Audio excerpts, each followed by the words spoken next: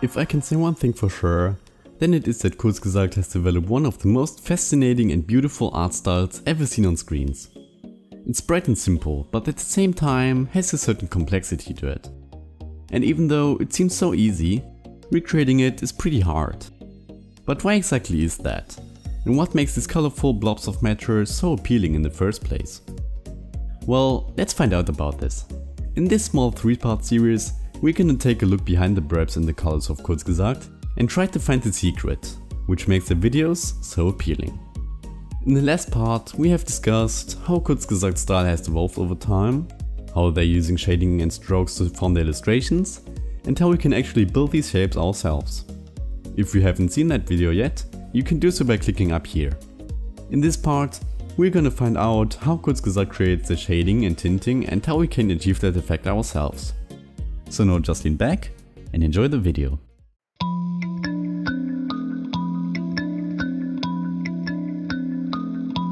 So why should you even bother about shading in the first place? Well, there are a few good reasons too. First of all, it gives much more depth to your illustrations and makes them look more interesting. Without shading, everything will kind of appear as flat blobs dancing around on your screen. But shading literally takes everything into a whole new dimension. Also, shading can help the viewer to assess the distance between objects or what material they are made of. For example, metallic materials would have much more highlights and overall reflections than matte surfaces. Also, you could for example make objects in the background appear darker, so the viewer pays attention to what's going on in the foreground. The possibilities are seemingly endless. There are a ton of things you can try out and play around with. Besides that, if used correctly, your shading can even have an emotional impact on your scenes. Take this image for example. What do you feel when looking at it? Probably not much, right? But what about now? Seems different, huh? So shading does not only bring depth to your illustrations, but also adds an emotional component to it. You can for example use it to make images much more dramatic. Or you go the other way around and make everything seem joyful and lighthearted. It really just depends on the story you want to tell. But how exactly do we achieve those effects now?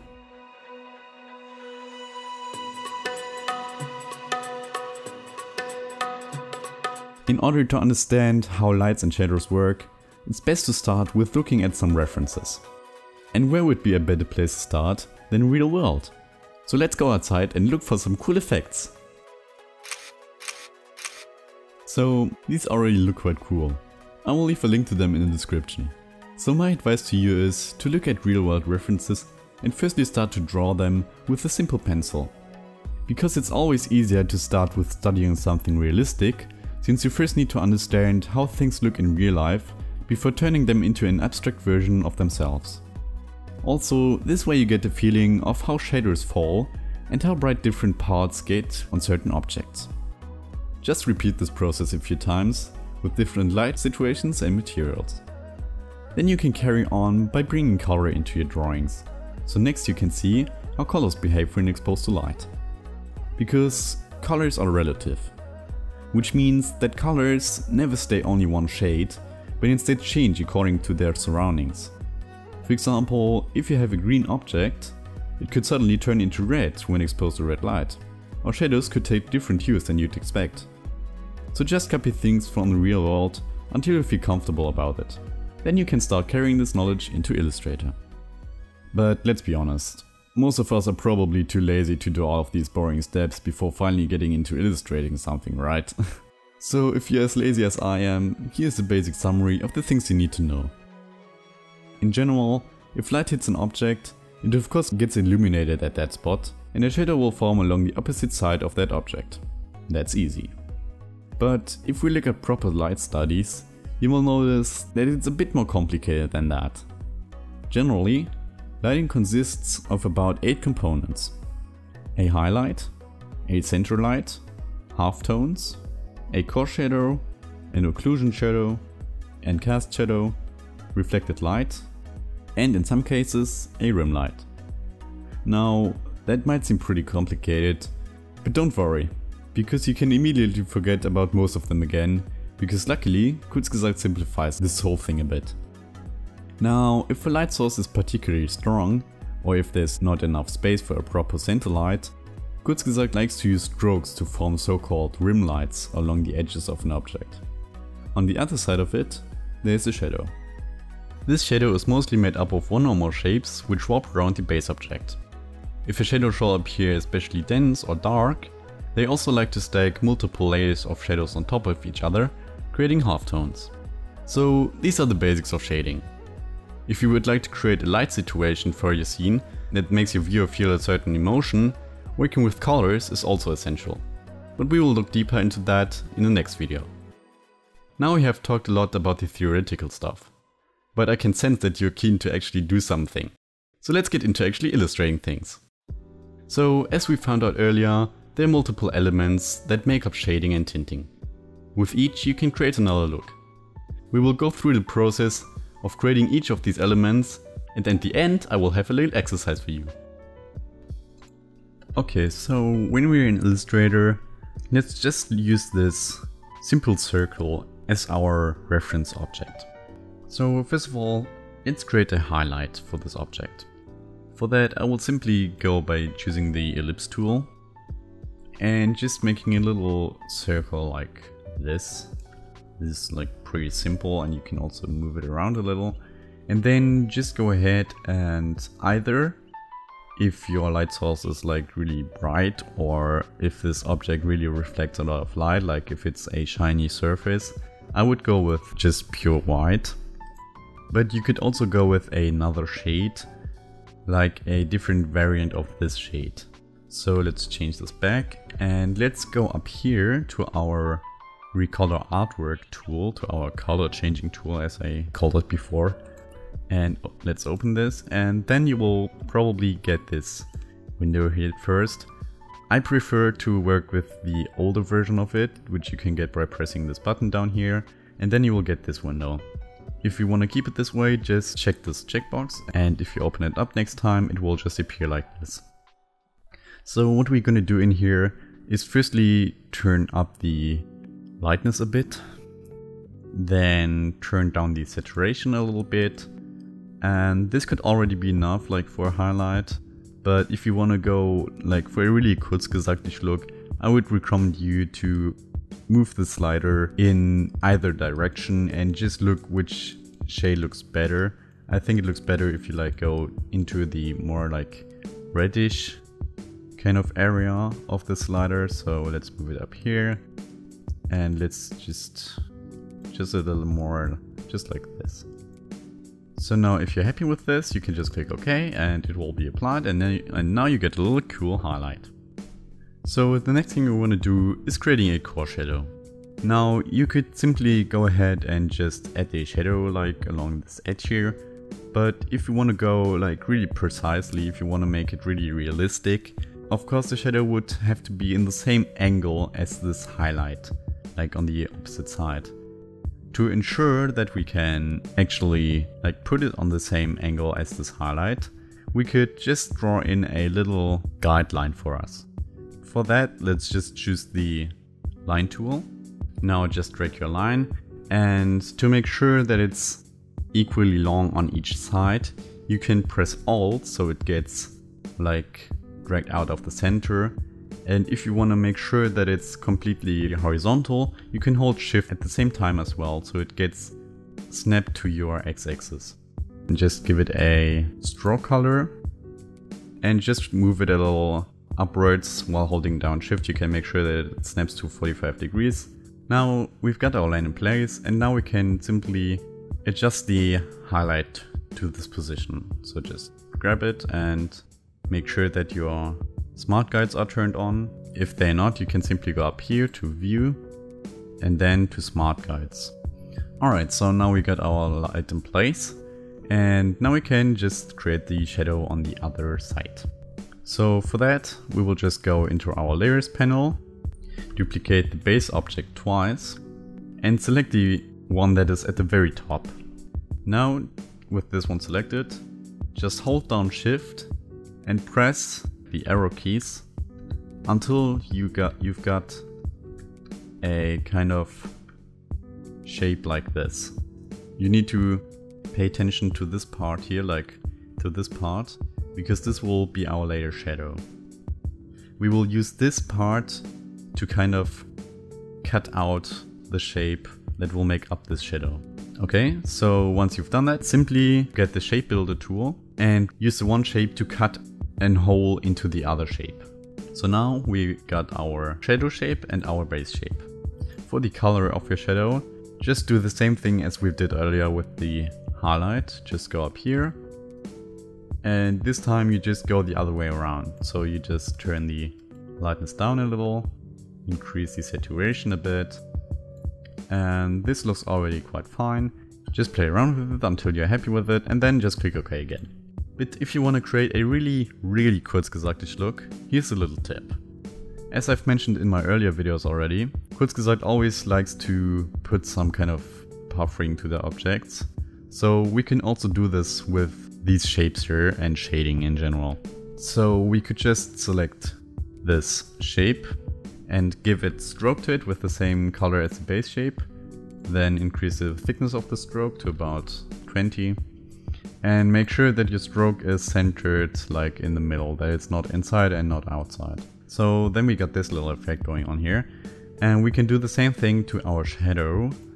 And now you'll see that these corners here go kind of out of shape. And you can fix this by just going into your stroke settings again and putting the corner type on round. Okay, so the next thing we want to do is, like, you don't have to do this necessarily, but you can also add an occlusion shadow, which is like a darker part of this shadow here, which like appears on this side. So to achieve this effect, we can just duplicate this shape here, like the shadow, then remove the fill and turn down the lightness of this stroke that is left a bit. Then just click OK, and then choose your scissors tool and cut the shape apart like this and delete the parts you don't need. And then you got this cool stroke here going on. Now, if this shape is kind of out of center, we can fix this by simply going to our rotating tool, which we can get by pressing R. Then you will see this little crosshair here appearing, which shows you like where the object that you've selected will rotate around. Now, since we wanted to rotate around this base shape here, just look for the center of this shape and do a left click on it. Then you can simply just drag it around and it will like be perfectly rotating around the center of your object. Now, if you want to go even more three-dimensional, we could also add a rim light. These lights usually only appear if light comes like from behind the object, but we could also use it to kind of say like which direction the light is coming from. And for this we don't even need to create anything new, we can just use the stuff we already have. So just make sure that your line is visible again, your guiding line, and just select this line you've just created and duplicate it. And then choose your rotating tool again. First look for the center again. Then just turn this on again, and then just make sure that it rotates around the object and that it actually like ends up in the center. Yeah, just go with something like this. And then just turn this off again and change the color of this to something like this. So now we're basically almost done with our shape. One thing we can also do is, if we like have a ground where your object is on, you can always add a cast shadow. So to create the shadow, just select the base object you have and just duplicate it, and then just press it down on the ground. Now just move it to the opposite side from where your light is coming from and just move it into position so it looks good. We can disable this again and then just find some cool color that matches the surface below. And there we go. Now we've got our little ball shaded. Of course, you could also go nuts with this by adding all kinds of effects to it and everything, but I think what I've just shown you is a good base of how you can shade objects in the style of Kurzgesagt. However, this workflow is pretty destructive, meaning that you can't undo or like change a shadow if you've placed it, because you've just like cut the shape apart and therefore created another shape, and you can't just like simply go in there and change this shape again. And this could be a problem for like if you want to later animate it or anything, or if you just want to change like the direction where the light comes from. And with this method, you would just have to go in there and create everything from scratch again. And to fix this problem, we could, for example, work with masks. So duplicate your base object twice again and move your upper circle like this again. And then you can simply go ahead and make this shape completely black, because masks always work with two colors. Black is basically gone and white is visible. So if you got like a mask and there's a black point in this mask, this part where the black point is won't be visible in the mask, and the mask will basically just cover an object and show certain parts of it or hide certain parts of it. And with these two colors you can either show or hide it. White is showing and black is hiding. So we will make this shape here black because we want to hide this part here of this shape. And now just select this shape beneath and go up here to transparency and click make mask. Then deselect this checkbox that says clip, and there you go. Now you've also got a shadow. But the cool thing is that if you now like click this chain icon and disable it, you can now move this mask around and change the whole look of it. Like if you want to go for a small shadow, you just go like this, or if you want to go for a really sharp shadow, you can just shrink this down and place it like this, you know? Also, if you're stuck in this mode here and can't select anything but your shape, just click up here again and you will go out of this mode. Then you can like work normally again. So now you know how to create shading and tinting.